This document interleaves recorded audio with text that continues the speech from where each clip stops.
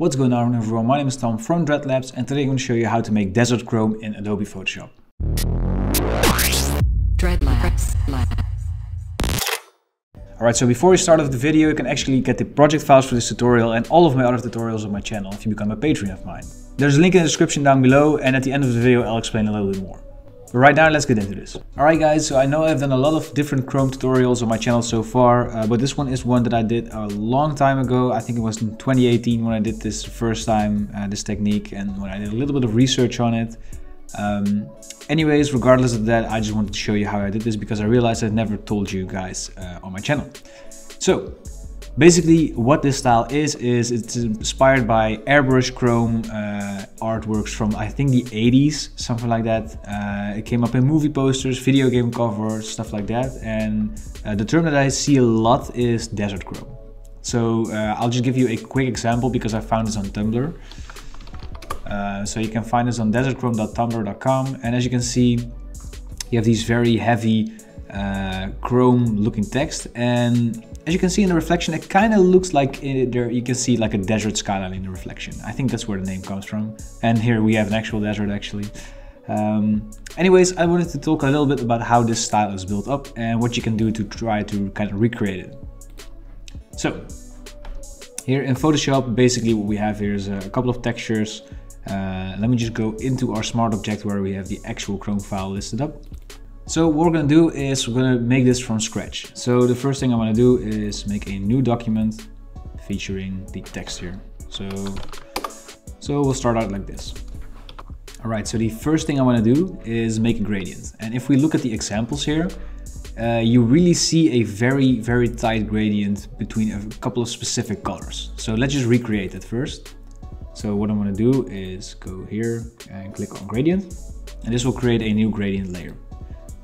So I'll just go to the basics and make a solid gradient so there's no transparency anywhere. And now basically we're going to grab a couple of colors. Also, by the way guys, in the background you might hear a bit of noise. There's construction work going outside of my apartment, and yeah, sadly I cannot do anything about it. Anyways, you want to go for a dark blue, a little bit desaturated, kind of like this. And you want to basically convert that into a lighter blue, and you can saturate this a little bit more. Something like this I think should be good. And then you want to have that go to white. All right, so let's take a look at this if this makes sense. And yeah, you can kind of see it here. This is basically the first part of the gradient here. Maybe we can also make it a little bit yellow, as you can see here. And then basically what the jig is you have to make a very dark or hard transition into almost black. So first I'm going to go and make this a little bit yellow, just a little bit, like this.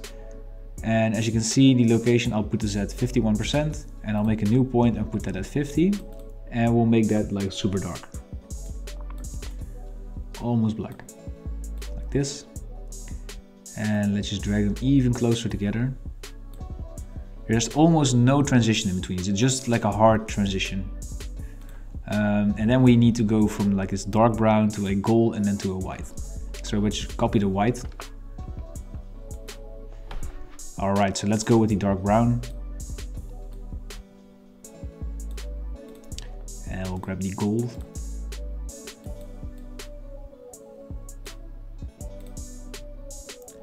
And finally we'll make this a little beige, just super subtle.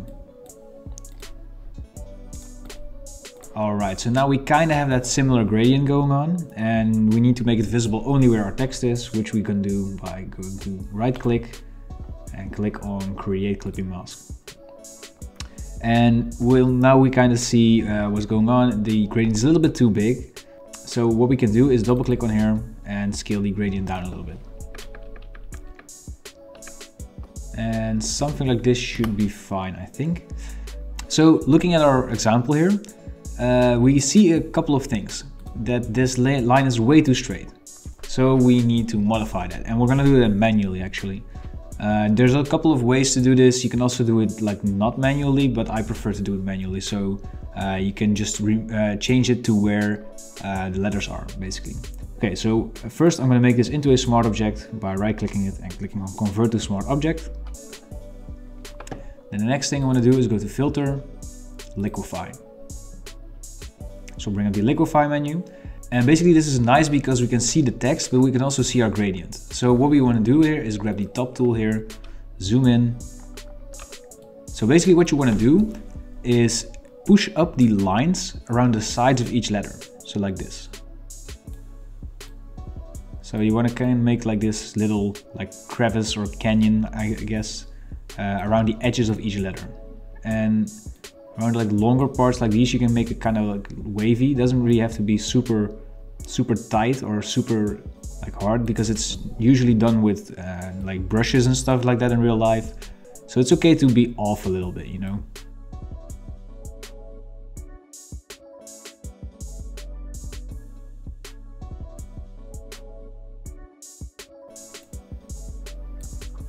Alright, so when you're finished, we'll click on OK. And as you can see, we now have those waves applied to our text here. Alright, so the next part is we're going to blur this out just a little bit so that it looks a little bit more like airbrushed, I guess. So we'll do that with a quick Gaussian blur. Some like, I don't know, 2 pixels should be fine. It should do the trick. But this of course depends on the size of your document. So the next part is we're going to add some depth to this with the bevel and embosses. So you want to hold Alt or Option on your keyboard and duplicate the text on top of what you have so far. Next step is to remove the fill. And then we're going to add a bevel and emboss by going to Layer, Layer Style, Bevel and Emboss. And as you can see, this creates some depth here. And basically what we did is by removing the fill, you basically remove the opacity of the text, but every layer style that you apply to this will still be visible. Alright, so the next part is basically up to whatever you like. You can really experiment with this. I'm just going to reset my settings to default. Gonna increase the size a little bit. We'll make the shadows a little bit darker. And something like this should do the trick, I guess. Maybe lower the opacity a little bit. And now we want to duplicate this once more. And now we're going to make the reflection. So instead of the gloss contour that we have now, we're going to use the ring gloss contour. And this really makes something look like chrome, as you can see here. We're also going to increase the depth and maybe lower the size a little bit. So something like this should be fine. So finally, before we're going to do anything else, I want to increase the contrast just a little bit. So we'll just use a curves adjustment layer, like this one. So the goal of this is basically to increase the contrast a little bit. And at this point, you can still, do a couple of adjustments that you like. I think what I'm going to do is change the yellow a little bit because it feels a little bit too yellowy. So we're just going to go into our smart object and change this. So perhaps this should work a little bit better for what I'm looking for, and I kind of like this. Alright, so now we kind of want to flatten this up so we can add some filters to this. So we'll just select the whole thing. We'll group it, call this Chrome. And then we'll convert this to a smart object as well. And the first thing I want to do is kind of blur this out. And because this usually is made with an airbrush, it's not going to have these hard edges like we have here at the top. So we're going to go and add a Gaussian blur to this. I think 2 pixels, maybe 3. 3 should be fine.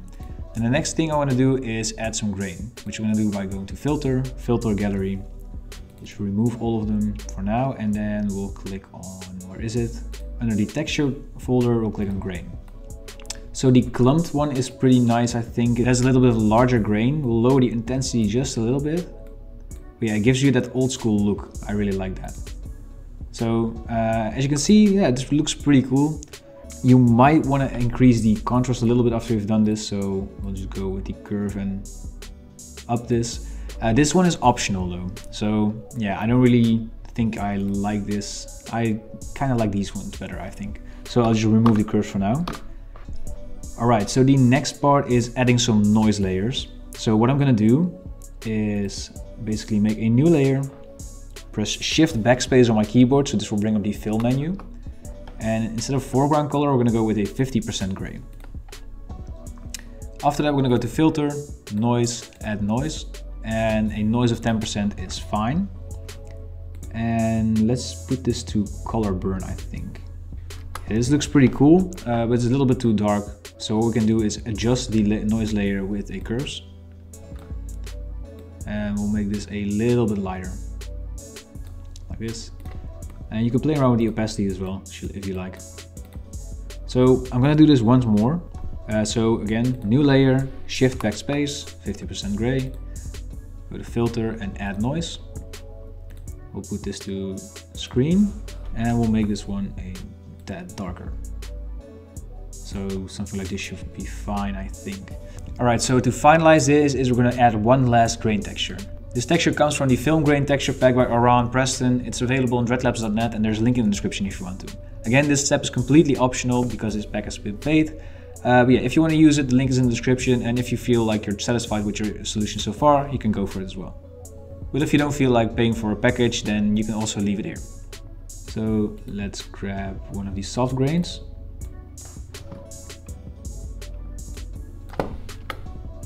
And we'll put the blend mode to, I guess, screen. And then with the curves menu, we'll also make this a little bit darker.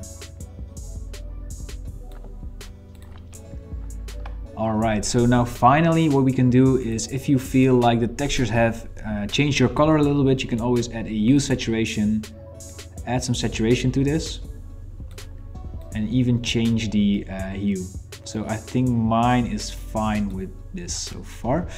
Yeah, I'm pretty happy with it. Maybe we'll even add another texture here, maybe like some scan lines or something.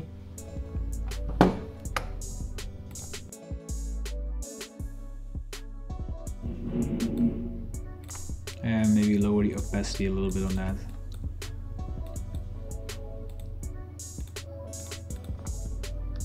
Alright, so one last thing that you can do is add some lens flares to this. And this is from Jack's store, the Album Art Archive store, the Album Art Asset store. So his webshop also contains a lot of cool assets. The one that I'm going to use are from the lens flare kit. So what you can do here is basically add a couple of lens flares in so that it looks a little bit more realistic. You know, it's just as a finishing touch. Again, you don't necessarily need to do this, but in my opinion, it looks pretty cool. So yeah, I'm going to leave it at this. Alright, so there you have it, a desert chrome effect in Adobe Photoshop. So again, if you want to get the project files for these and all of my other tutorials, you can become a Patreon of mine. And if you don't know, if you become a Patreon, you won't only get access to all of my tutorial project files, you also get a 15% discount in my asset web store, as well as an exclusive Discord role.